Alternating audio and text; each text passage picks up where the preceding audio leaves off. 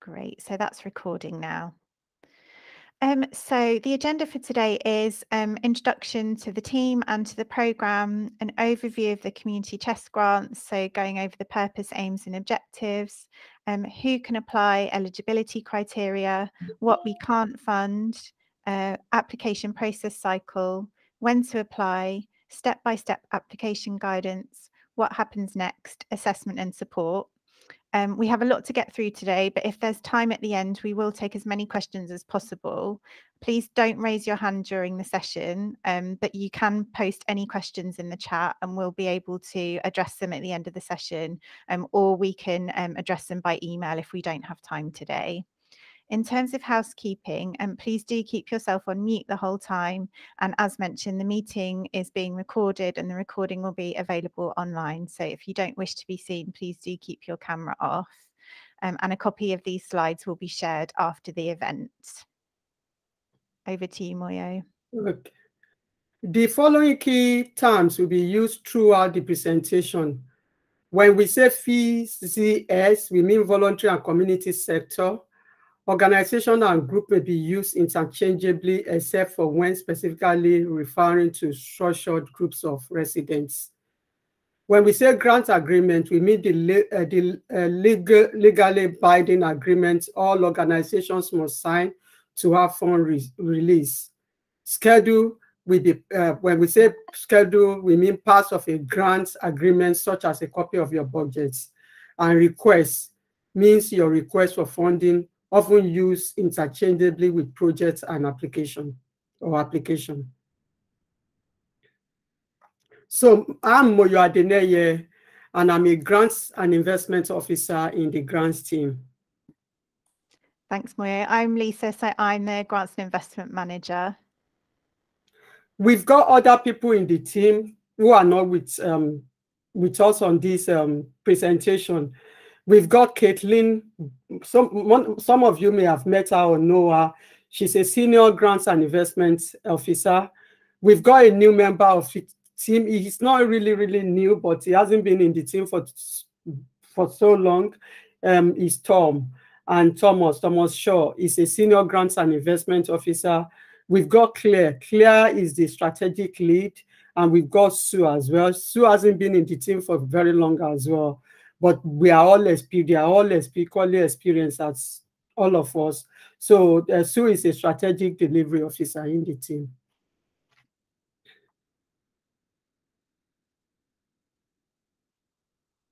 So I'll be going through telling you much more about the program. The grants program will continue to focus on the overarching program objective, which is to deliver actions which aim to narrow the gap in outcomes between certain disadvantaged groups and the wider community. In addition to this, the two previous program priorities will remain for this year. These are to promote social inclusion, encourage independence, and develop personal resilience, and also to build positive relations between different groups and communities that will maintain the high levels of community cohesion in Hackney. I'll hand over to you, Lisa. Thank you, Moyo. So this table just gives an overview of all of the grants programs open for applications this year. So these have been discussed further in separate information sessions, but if you want more information, you can look at our website. So we have our project grants program, which replaces our old main and small grants program. This is for applications of up to 10 or 20,000, depending on the income size of the organisation, and the projects are for up to 12 months in duration. Within project grants, we have a separate strand for children and young people's grants, and this aligns to our old main grants, small grants and holiday play scheme grants. And this strand is being delivered in collaboration with colleagues in Young Hackney, which we're really excited about for this year. We've restricted the income size for this strand, meaning organisations can only apply with an income of between £10,000 and £1 million. So Community Chest, which we'll talk about in more detail in today's session, will remain similar to previous years, but this year we'll have 4 rounds of funding and have also limited the group size to those with an income of less than £10,000 per year. This is so we can focus on ensuring that community chest grants reach the grassroots groups who the funding is intending to support. We also have a new strand for this year called Community Infrastructure. Grants of up to 45,000 will be available, although we anticipate most grants will be around 10 to 25,000. And this is a two-stage application process, which is open from now. There is an information session on this taking place next week if you'd like to know more. So we encourage you to sign up for that. And the link for that is on our website. So this is an interim year of the programme. So if you do want to know more about these other grant schemes or our overall approach to grants this year, there's a recording of our recent grants launch event on the website, and you can also look at the VCS prospectus to find out more. So back over to you, Moyo. So we will be telling you more about the community chest grant, like Lisa said. The purpose of community chest grant is to fund short-term or a one-off activities working towards the program objective that I mentioned before and priorities mentioned. As a reminder, these are to promote social inclusion, encourage independence and develop personal resilience, and also to build positive relations between different groups and communities that will maintain the high levels of community cohesion in Hackney. Applicant organizations must have an annual income of less than 10,000 per year. So if your income is more than 10,000 per year, you shouldn't apply for community chest. Projects should be for short-term activities or one-off projects, no longer than 1 year in length. And at least 80% of beneficiaries must be Hackney residents. Organizations may hold more than one community chest grant per financial year if their projects do not overlap. The maximum grant amount is £1,000. Past examples of community chest grants include a free, we're just giving you some examples of the past grants that we have we had in community chest. A free outdoor event to bring the community together, and also development of a small community garden in a dense housing area. We accept applications from, these are the organizations that we accept organizations from: unregistered community groups, charitable incorporated organization, registered charities, charitable companies, community interest companies, social enterprises, structured groups of residents. What is a structured group of residents and why do we fund them? So I'm going to tell you more about this. A structured group of residents is a formal group of people who are not registered as a charitable organization in any formal way. They may be an established group who have been meeting for a number of years, or a group who have recently formed for a one-off event or purpose. For example, group of 4 residents who live on the same street wanting to organize a neighborhood clean-up event. 6 parents at the same nursery wanting to organize a carer celebration day in their community hall. Now, if your organization is a social enterprise community interest companies, you are only eligible to apply for a grant if you are legally required to operate on a wholly not-for-profit basis and can prove this. Typically, this means that 100% of surplus funds are reinvested into the organization. Executive directors operate in a voluntary capacity and not as paid shareholders. As an indicator of the above, there is no profit distribution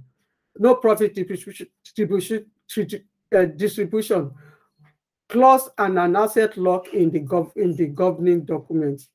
If you are at all unsure about this, please don't hesitate to contact us with your concerns and preferably what you will use as proof to demonstrate you are a not-for-profit organization, and we will let you know what the category you should take.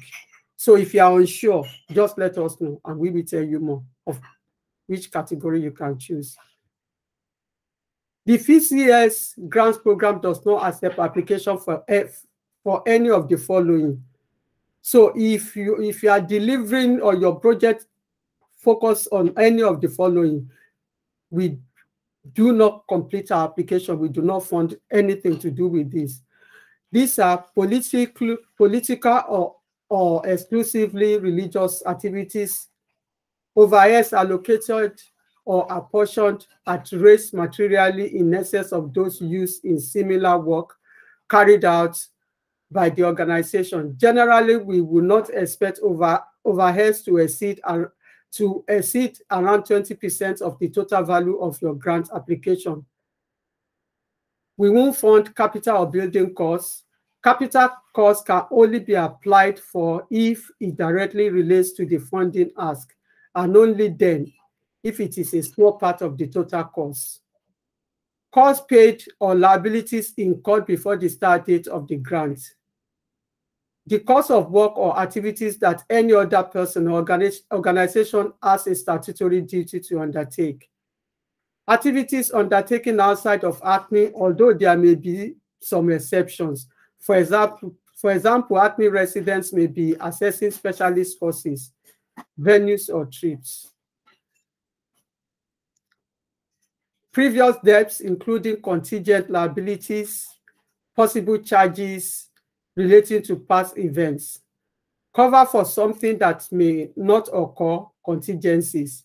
Interest charges or other costs resulting from delaying payments due to creditors. Service charges arising on leases. Hire purchase and other credit arrangements.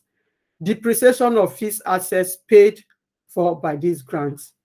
Any costs that are not outlined within the grant application. Applications for an individual or where an individual receives the main benefits. So we won't fund any of these. I hand over to you now, Lisa. Thank you, Moyo. So the exact application process does differ slightly per grant scheme, but as a general overview, so the first stage is plan. So guidance documents for each scheme are available on the website, and we strongly recommend you take time to read and understand all of these resources to help plan your application. In addition, there's information sessions such as this to help you over the coming weeks. So when you're ready to apply, all applications must be made via our online application portal ahead of the deadline. We're unable to accept late applications. So if you're experiencing any difficulties with the portal, please do contact us in plenty of time so that we can help you. Please don't leave it until 5 minutes before the deadline, because there won't be a lot we can do to help you. So just factor in all of this when you're planning to submit your application. In the assessment phase, so once your application's been submitted, the grants team will process this, ensuring that groups meet the eligibility criteria and that there aren't any errors on the application form, such as start dates, etc. And we'll then conduct due diligence checks based on the policy documents that you submit. Your application will then be passed on to a team of trained volunteer assessors from both the council and from the voluntary and community sector, and they will score your application and meet as a grants panel to make decisions on which applications will be funded.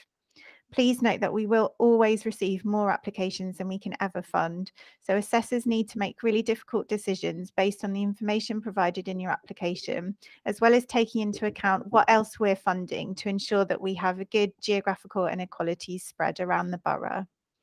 When decisions are made, applicants will be notified, and unsuccessful applicants will be given the opportunity to get feedback from the team. The next stage will be agreement and payment. So successful organisations will be contacted with grant agreements that will be issued and signed electronically, and the payment process will commence. All organisations are paid through our supplier management system. Once you've received your funding, you're in the delivery phase of your grant. So please deliver your grant as outlined in your application and grant agreement. If you do need to make any changes to your grant, then please do contact your grants officer to discuss this in advance of making any changes. And finally, you'll be in the reporting stage. So you'll be asked to submit a short written end of grant report on our system about a month after the end date of your project. Your grants officer will provide feedback before closing off your grant. Any unspent funds will need to be returned to the council and will go back into the grants pot for the next round of funding. Back over to you, Moyo. Thank you. As I mentioned earlier, we have 4 rounds of community chairs in the year. So the table that Lisa has presented is describe the 4 rounds that we will be running this year. The first round is opened now. So this is our first round that's opened. And this will close on the 25th of April at 5 p.m. This is for projects taking place between June and August. Round 2, with the application we open in July for projects taking place between September to November. And round 3, we open in October for projects taking place in December to February. Round 4, application we open in January for projects that is taking place up to March. So we cannot fund projects starting after March, as this program is for this financial year only. We do not accept applications after the deadline of 5 p.m. So it's advisable you submit your application on time and don't leave it till the last minute. Please ensure that you give yourself enough time to apply. So I think we've given you more than enough time, so don't leave it to the last minute. If you are unsuccessful in one round, you can apply again for the next round. But we encourage these applicants to seek feedback on why their application was unsuccessful in the first instance before reapplying. This is very, very important because the competition is really tense, it's really high. We cannot fund everyone. But if you come back to us and we give you feedback on why the application has failed, then you can improve on your application. That doesn't mean your application will be successful in the following round, but it is good for you to get feedback, not just to resubmit the same application. Thank you. I hand over to Lisa now. Thanks, Moyo. And yeah, just to emphasize about the feedback, not only is it helpful if you're reapplying to our funds, but also just generally to be able to get feedback for future applications you're supplying to other funders as well is always helpful. So what we're going to do now, so when you're ready to apply, you have to submit your application on our online grants portal, which I'm going to show you what that looks like in a second. If you don't have a login already, you'll need to set that up. And then you can log on to the application. Do save your process. It does save your process as your progress as you go along, but we really strongly advise that you have a copy of your questions and answers offline, so on a Word document or something, just in case something happens with the portal and you lose connectivity or something. It has happened before, so please do have an offline copy of your answers, so that you can do that. So yeah, I'm going to show you a little bit of the form, and then we're going to go step by step through the questions on the application and talk about what those questions are looking for and how assessors will be scoring them. So this is where it gets technical. So I'm going to try and open the application form now. Hopefully you can see this opening. So this is what the portal looks like. So you log in like so. Hopefully it will work. So when you first go onto an application, it will take you to an eligibility quiz. So this is essentially to check if you're eligible for the grant. So in this case, for Community Chest, so your organisation has an annual income of less than 10,000. You're applying for a grant of less than 1,000. Yes. We operate as a not-for-profit. Yes. 80% of the beneficiaries will be Hackney residents. Yes. And we will upload the following policy documents with our application. Yes. And our project is starting this financial year. Yes. So you can submit. It's really important. If you can't answer yes to any of those questions, then you won't be able to progress to the next stage of the application because it means you're not eligible. So do answer those questions honestly so you don't waste your time applying if you're not eligible. So this is what the application form looks like. So I'll briefly scroll down so you can see where you fill in the different answers to the questions. And you can navigate along here as well to see the different sections of the application that you'll be asked to fill in. So what I'm going to do now is I'm going to come off here and go back to our presentation so I can give you that step-by-step guidance to each of those questions. So section 1 of the application is for details about your organisation. So this section isn't scored, but question 1.8 asks, what does your organisation do? And this is a really good opportunity for you to tell us about your organisation in a little bit more detail. So a good answer here will give the assessors a really clear idea of what you do and why you exist, and that helps set the tone for the rest of your application. So do take some time to think about this. You know, if you're a group of residents that's formed for a specific purpose, make sure that you've really outlined that here and give assessors a flavour of why you exist and what you're doing really. So section 2 is probably the most important part of the application, as this is the bulk of what you want the funding for. So we don't mark your application based on spelling and grammar and things like that, but we do need to be able to understand what you're saying. So make sure that you're clear. You can use bullet points or, you know, subheadings if you want to make it clearer and more understandable. And you might want to ask someone who knows very little about the project to have a read through to see if they understand it.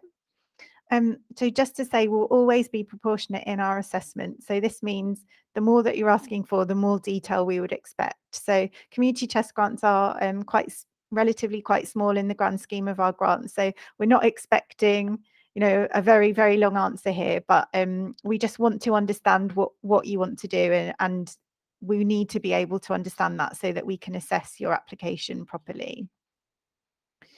So question 2.1, project summary. So this is essentially the title of your project, so a summary of what you want to do.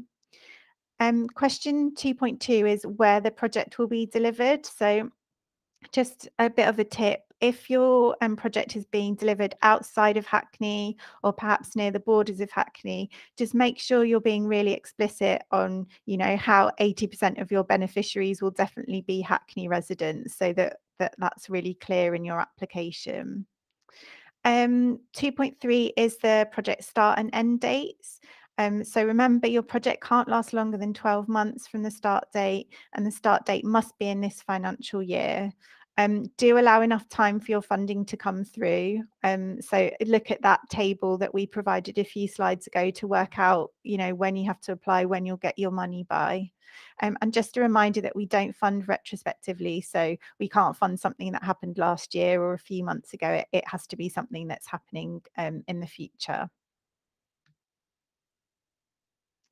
So question 2.4, this is one of the most important, sorry, the slides, yeah, they've updated now.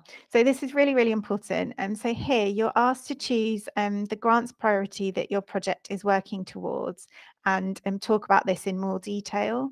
So make sure that you include what the project will achieve, how it fits with the priority, how it will achieve this, how it will be delivered, who will benefit and why. So really just covering all the main parts of what you want the funding for. So there is a lot to cover in this question. So make sure you're thinking about each of these bullet points when you're writing your answer. If an assessor still doesn't understand what your project is after reading this section a few times, then it probably won't be a very successful application. So just make sure you're really clear here and clearly link your project and your chosen priority really well as well.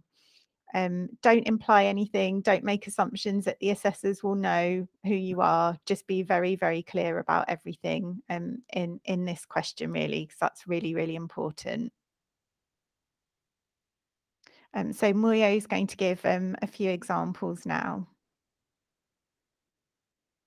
So we've told you the program objectives, the grants program objectives. So we would like you to think about how your idea fits into one of the grants of program objectives and choose accordingly. I'll give you some example of previous years projects. The project to support young adults experiencing food poverty to cook and make healthy choices fitting well to priority 1. For priority 2, an intergenerational mentoring scheme links well to building positive relationships between different groups. Some projects may feel that they contribute to both. That is okay. You can reference this in your answer, but remember that it is better to align strongly and clearly with one objective than to try and cover both vaguely. Also, this is how assessors will be looking at your answer to determine success. Assessors give a rating in each section and then an overall rating to the application based on this. For example, if an assessor rates this section as good, they will know that what was missing. They will note what was missing if it wasn't cleared up in another section. So they will look at the section that they've assessed, and if it's good, they'll mark it as good. If it fell short in that area, if you wrote it, we prefer you to write each to cover every question asked in each area. But if that question is in another area, they'll pick it up as well. And then it goes to the panel, and this is discussed in the panel and compared with other applications. Thank you. I hand over to Lisa now.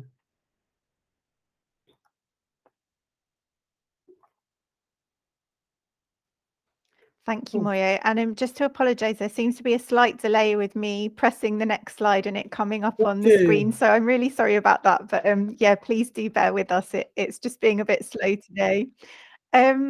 So question 2.5. So this is asking how your project will be run and managed. So just make sure that here you're providing relevant background experience of your organisation and staff. Discuss all the elements of your project planning and delivery, so including the planning stage, the delivery stage, monitoring and evaluation. So you might want to include like your project planning, time scales and milestones and things like that. So this section is just really important for assessors to be reassured that you have the skills and the expertise to deliver your project and that you're going to be able to do that. So make sure you include all the information about that in this section. And now Moyo is going to talk through the scoring criteria for this one when it eventually comes up on the screen. I'm sorry about this.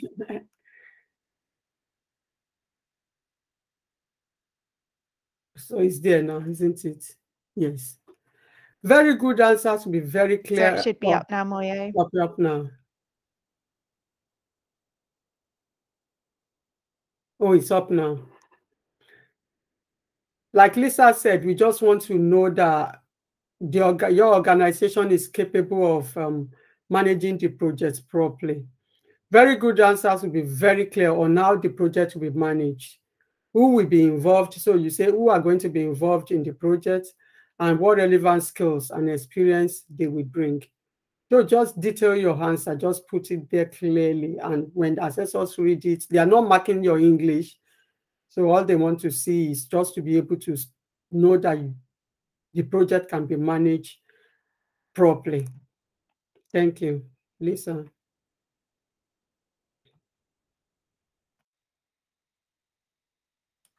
Thanks, Moyo. So the next question is asking about project risks. So never be subtle or imply things about risk. Always be very explicit. If your project is working with children or vulnerable people, you should always be referencing safeguarding in your risk section. And you might also want to think about things like COVID. So what kind of risk COVID could have to your project.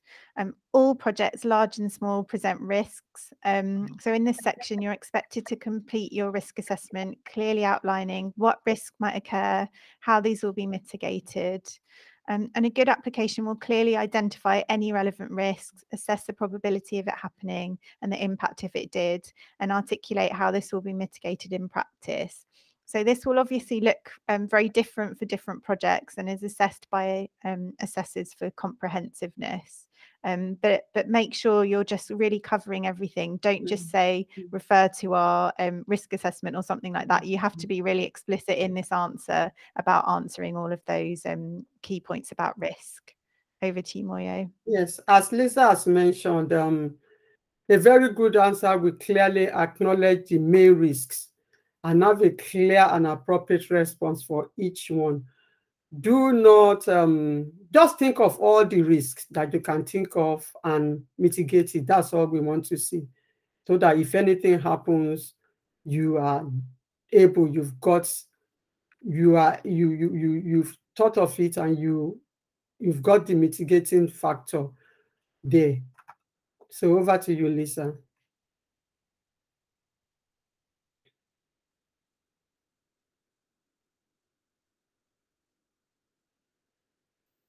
Thanks, Moye. So section 3 is all about your budget. So this is another scored section. Just to let you know, there are lots of calculator buttons on this page when you have a look at the application online. And this is to help you ensure your budget breakdowns are correct. So do make sure your budget breakdown makes sense in conjunction with the rest of your application. If you start talking about items in your budget here that aren't discussed elsewhere in your application, then assessors will be a little bit confused. So, for example, if you're applying for a day trip somewhere and you've talked about coach hire and things like that, and then in your budget you start talking about hiring a venue in Hackney, we're going to be a little bit confused about what you actually want this money for. So just make sure you're being really consistent. And also, I can't emphasize enough how much you should make sure that your numbers add up and all make sense, because you'll be surprised how many applications we get that the amount they're asking for is a little bit different to the budget breakdown. But Moyo is going to talk a little bit more about this now. So on budget, it is like Lisa has mentioned, it's so important to look at your budget properly, make sure it aligns to your application, make sure it adds up. So 3.1 is asking you how much you are requesting from us for your project. You only need to complete 3.2 if you're asking us to part fund your project. For example, if the whole project cost is £3,000 and you're asking for 1,000 from us, and the remainder, you can only ask for 1,000 anyway. So, and the remainder is from another funder. Remember, the maximum you can apply for is £1,000. So you tell us about other funding that it's going to be added to the, it's that we are part funding the project, but you are getting more funding from other funders. That is what we want to see. So Lisa, to you. Thanks, Moye. So question 3.3 is your budget table. So again, this is another really important section as it tells us about how you've costed your project and what you're spending on. So there are 8 rows provided in this. You don't have to use all of them, but also there's space below in a box if you want to give us more details as well. So there are 3 columns in the budget table. So the first one on the left-hand side is your expenditure heading, so telling us what you want to apply for. So in this example, we've got venue hire at £40 per hour, 1.5 hours times 20 weeks. So you're requesting £1,000 from us, which is the middle column, and you're requesting £200 from other sources, which is the column to the right. Obviously, if you're just applying for funding from us, you can leave that last column blank. So that's kind of what the budget table looks like. Underneath the budget table, as I mentioned, there'll be these little calculator icons, and these calculate the total project cost as per your budget breakdown. So please do use these calculator buttons. They're there to help you just make sure everything's correct. And always use these to check that everything you've put in your table is adding up correctly. So as we mentioned before, we see a lot of projects fall down because what they've given us in their budget breakdown doesn't add up to what they've asked for in question 3.1. So just make sure you're always double checking those figures to make sure it's all correct. And Moya is going to talk through the very good answer now. Thank you. So we are still on budget. A very good answer will provide thorough, detailed, and realistic costs based on the project information provided. The budget items will clearly link to the narrative, and this enhances the overall clarity of the project. Lisa, Thanks, Moye. So 3.4 is another optional question, but this is the opportunity for you to tell us if you're getting other funding from other sources for this project, where that funding is coming from. So if you answered in 3.2 that we were part funding the project, then you can give us details about that other funding here. So if you have put that you're getting part funding, it's really important that you do put the information in this question, because it will help us to understand how viable your project is. So, you know, is your funding secured or not? Where's it coming from? If it's not secured, what are the risks to the project if you don't get that funding, etc. So it's an optional question, but if it is part funding, then you really should be answering this. Also, just to say, question 3.5 is asking for your organisational annual income from the last year. So this should match any accounts that you're submitting with your application. And obviously it has to be less than £10,000. If you didn't have any income, you can put 0 in here. That's absolutely fine. But this is for us to check eligibility. So Moye is going to talk through section 4 now. Section 4 is for you to input your organization's bank details. This is to speed up the process of payment if you are awarded funding. We don't want to hold your payment. We want to pay you quickly.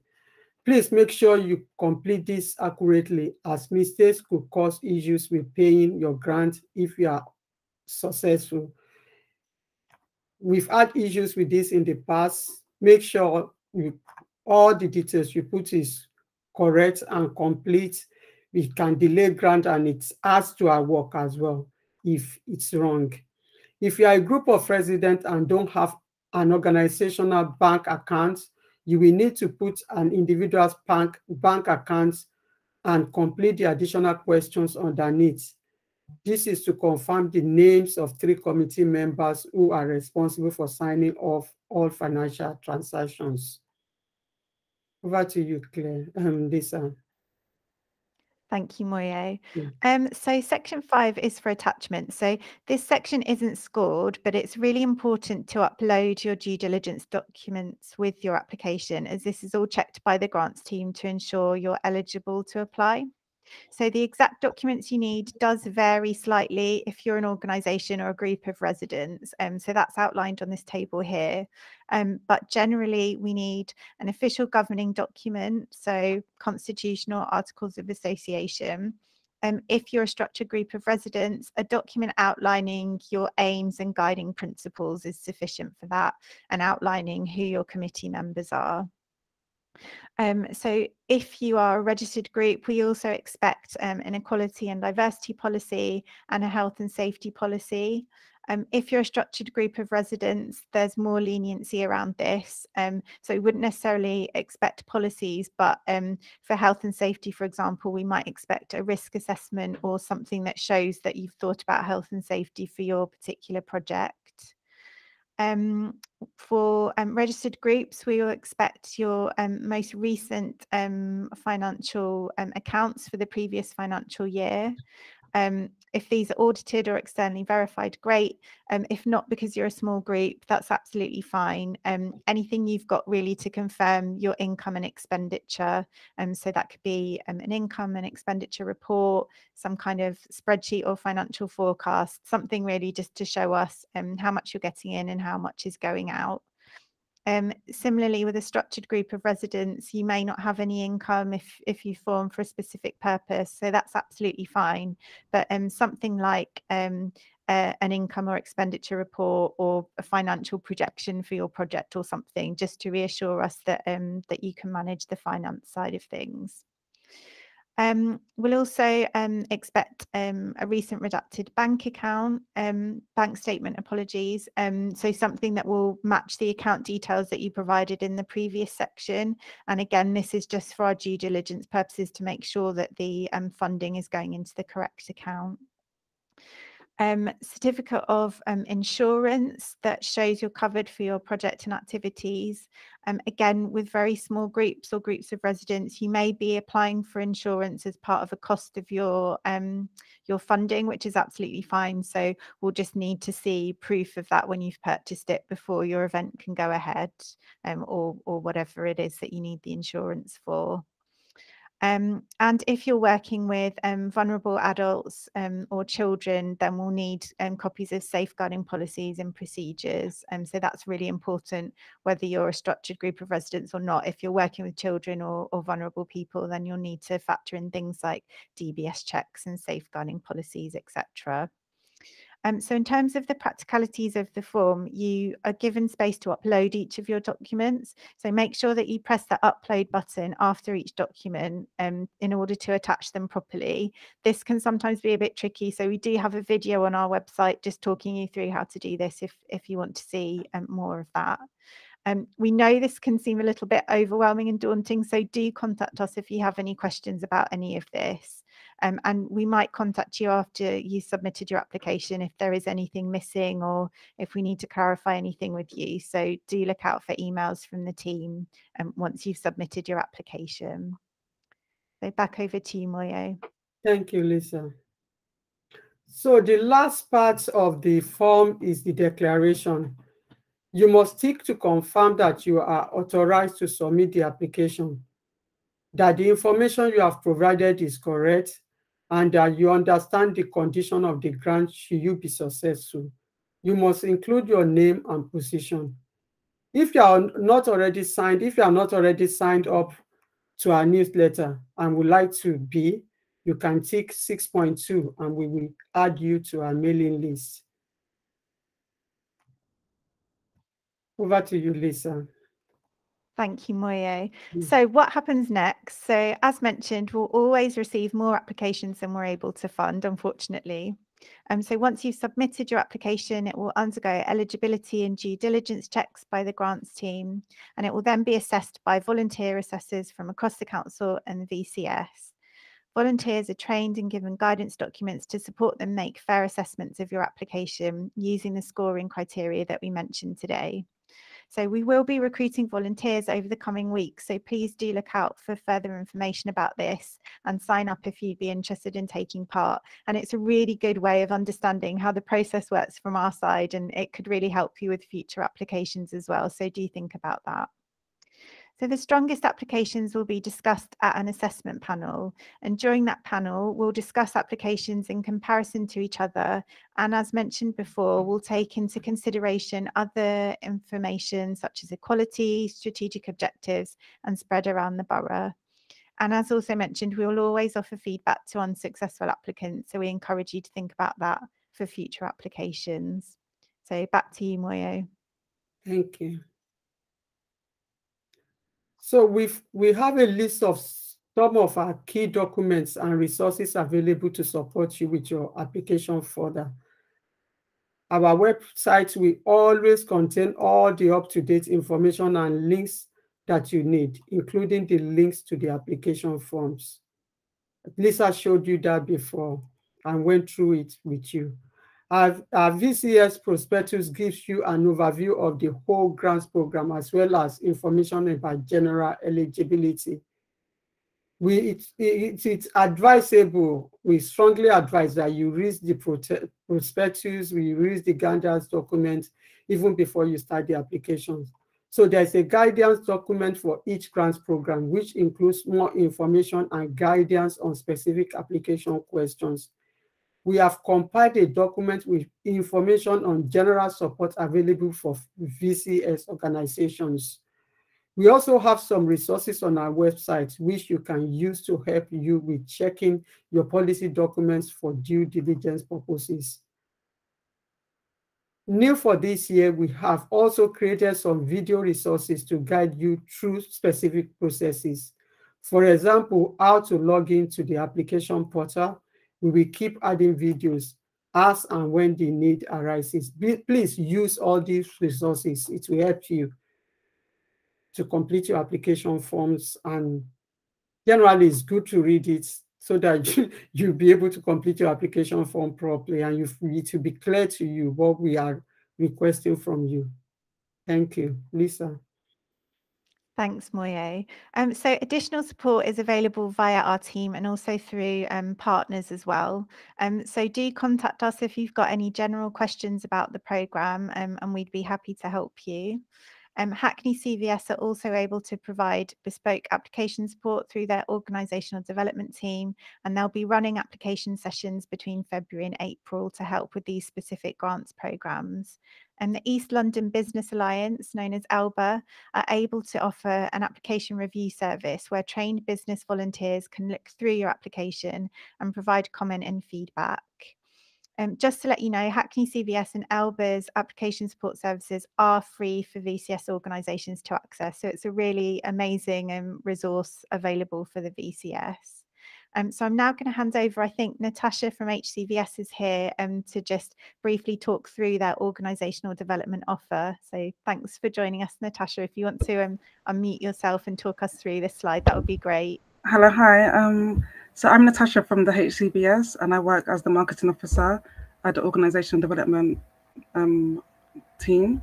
I'm going to go through the slides to talk about what we do. Is it okay if I share my screen? Yeah, what we've done before is we've just talked through the slide and then I share the whole slide pack afterwards. So we could do that if easier, if that's okay. Okay. Thanks, Natasha.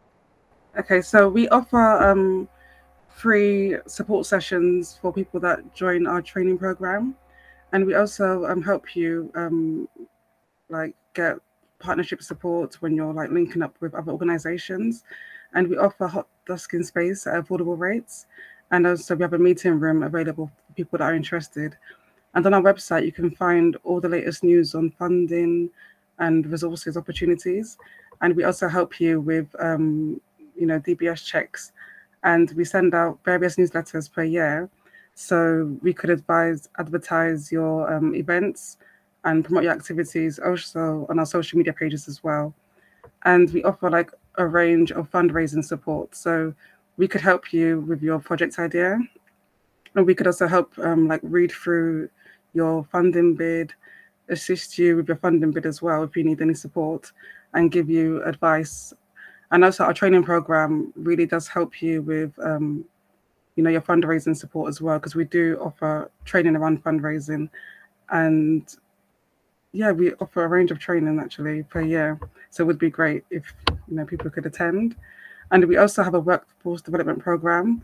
So once you attend our training session, we will support you and your staff and your volunteers in applying what you've learned into, your daily activities.